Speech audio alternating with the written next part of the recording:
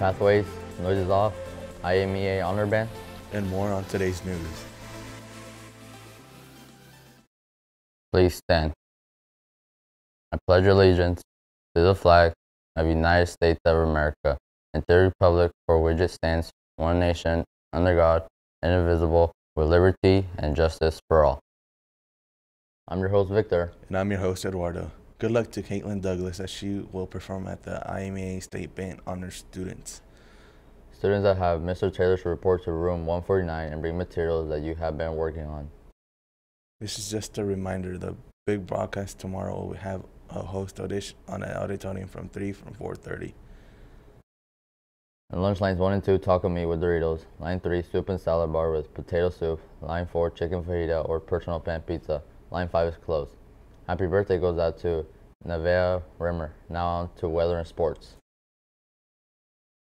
Today when we came in, it was super foggy, but later this afternoon, it will only be cloudy. The high today is 49 and the low is 22. Here's the quote of the day.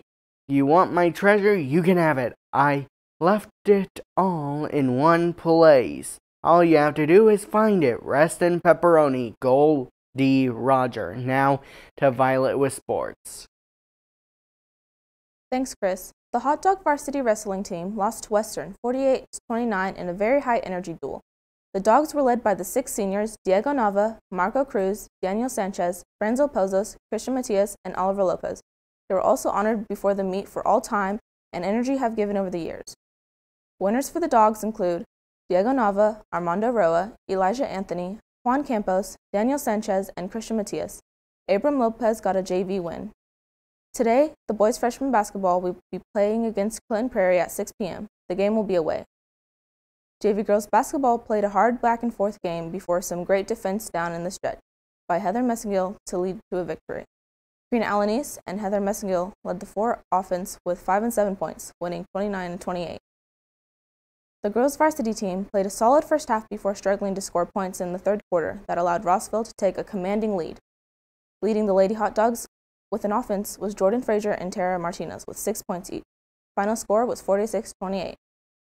There will be a track and field call-out meeting today at 2:50 in uppercase for the boys. Remember, bring a pen or a pencil.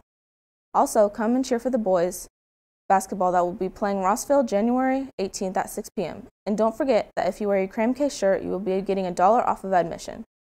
That's it for sports. Now back to the studio. Here at FHS, they offer many pathway classes that can help you graduate. These pathways could help you lead to a success career in architecture. Here is one of the many pathways that FHS offer.